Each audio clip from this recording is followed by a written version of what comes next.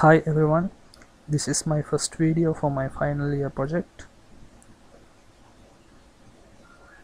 First I introduce myself. I am Hussein. I am following BSc Computer Systems and Networking at Curtin University. This video is for Technology Project 1 module. In this video I am going to talk about wireless stethoscope to facilitate real-time monitoring a patient. In this video I am going to talk about some important points of my project. We'll move to next slide.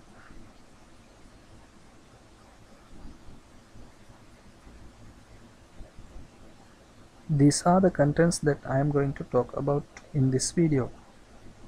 Introduction, methodology, how I am going to implement this project, Internet of Things, simply we say IoT.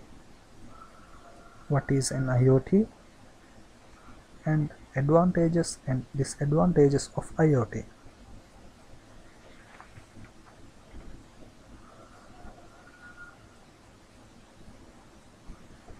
Introduction.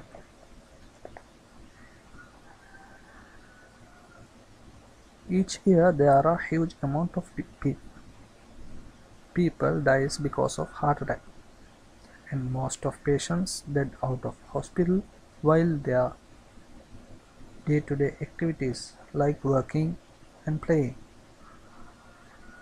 Normally doctors channeling a patient in hospitalized environment.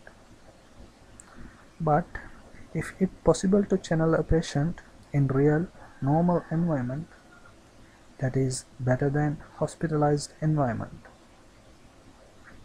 For example, if a patient is a player, then doctor can channel that patient while he is in action. Is better than previous one. In this project, I am trying to develop a stethoscope that enables doctors to channel a patient while patient were in real environment where they were in. Even doctors can channel them remotely. To make it possible, I am going to use IoT. We will look about IoT in my next slides.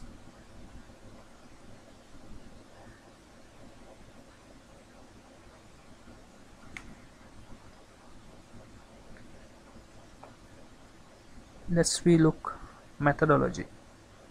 In this simplest scenario, I have mentioned that how this stethoscope going to work.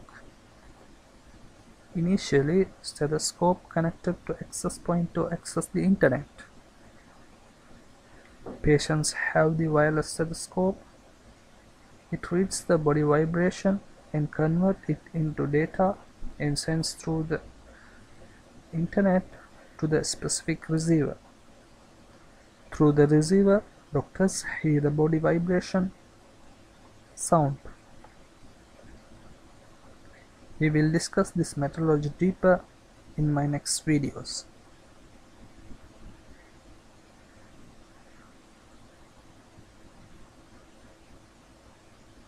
Internet of Things. What is an IoT? There are a lot of definitions for IoT. Simply we can say connecting devices or objects using internet. In other ways, representing an object digitally with the use of internet. To make it possible, engineers use sensors, embedded systems, and smart objects, etc. Using IoT, objects can communicate each other without help of humans, and objects can be monitored and managed remotely. There are some communications types in IoT. Those are people to people, machine to machine, and machine to people. We'll move to next slide.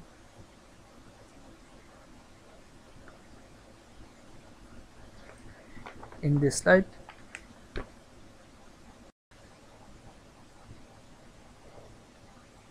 These are some advantages and disadvantages of an IoT. Advantages are communication.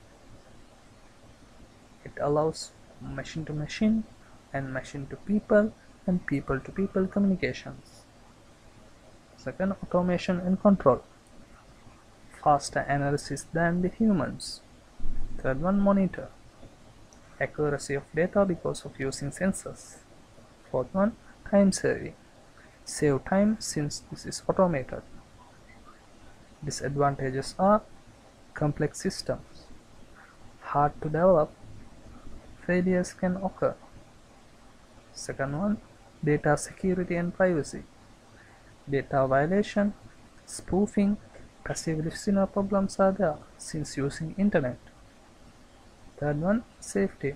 Intruders can hack the system and modify the system.